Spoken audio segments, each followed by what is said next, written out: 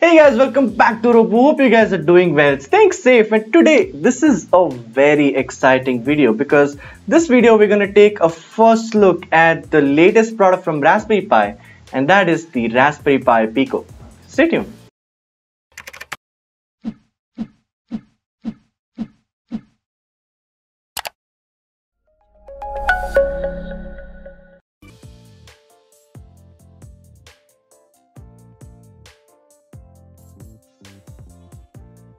So the Raspberry Pi PICO is a very budget-friendly board developed by Raspberry Pi, and this is a very small, compact, pocket-friendly board that you can just take and travel anywhere and just do your work. It's not a hassle to carry this to your workplace or anything like that. Also, this is the cheapest board that Raspberry Pi has come up with yet, in rupees that is.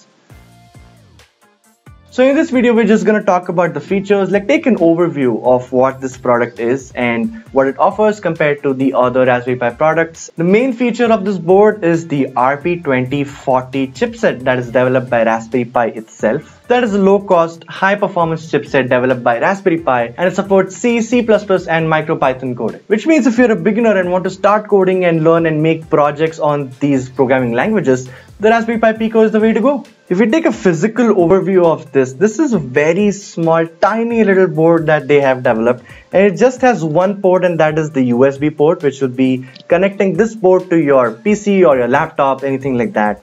And the others are just like peripherals and sensors and everything that are mounted onto this board.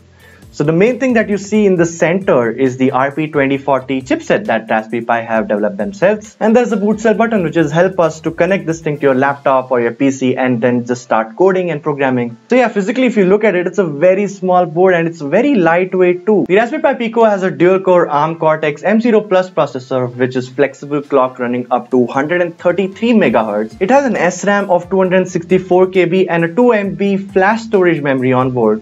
So if you see, compared to the other Pi development boards, there is no SD card slot or anything like that on this board because you don't need to put in the OS inside of this. The way you can program this is just connect this to your computer and just drag and drop the files, and then you can just start programming. We'll be making a separate video on how to program this thing, how to connect this to your computer or laptop and start programming, because this is a little bit different compared to the other Pi products. And it needs a little explanation to do. So we're gonna make a video on this very soon, that is tomorrow. So subscribe for that if you already haven't. It has low power and dormant modes, and it also has a temperature sensor built right onto it. It has 26 GPIO pins which contain 2 SPI, 2 I2C, 2 UART, 3 12-bit ADC pins, and 16 controllable PWM channels. It also has 8 programmable IO pins for custom peripheral support. So overall, the board is filled with more than enough features, and it is a clear standout in the budget that it is launching in. So yeah, budget friendly, very compact, and a perfect little board for you to just start learning or make projects on this on the go. The PICO is a no-brainer of a purchase because of the price that it is launching in. It is very cheap. I think everyone who already has a Raspberry Pi or wants to get into the Raspberry Pi world needs to get this one because this is a no-brainer of a purchase, and this is really good. The next video that will be coming on it is how to program this thing on your laptop and computer, because this doesn't have a micro SD card again, so we don't have to put in your OS and everything inside of it, so it works solely on your laptop or computer. You don't have other accessories for it to be controlling. You just have to work on your laptop or your computer.